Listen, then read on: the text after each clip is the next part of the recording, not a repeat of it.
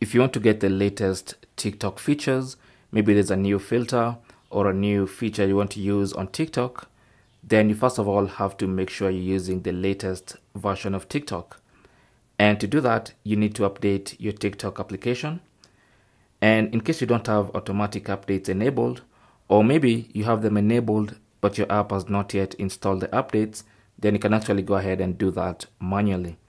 So on your phone, this is an iPhone, so I'll go to the Apple App Store. Alternatively, you can go to the Google Play Store if you're using an Android phone.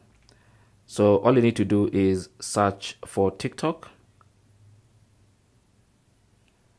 and then tap on TikTok, and then you should see the TikTok icon. Tap on it and that opens a TikTok page. On the TikTok page, if you see an option that says update, just like you can see here, it means there's an update available for you. So go ahead and tap on update. And that's going to start downloading updates with the latest security features and the latest filters and other features you might want to use on TikTok.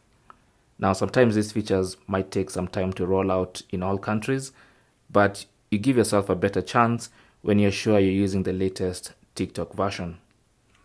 The update might take varying amounts of time depending on the speed of your internet connection and also the speed of your phone generally, or how new or old the phone is.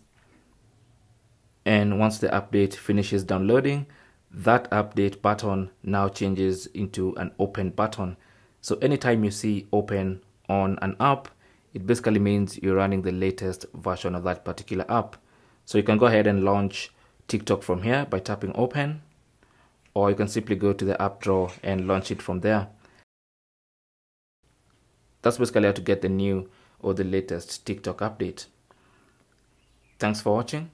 Leave your comments and questions down below, and good luck.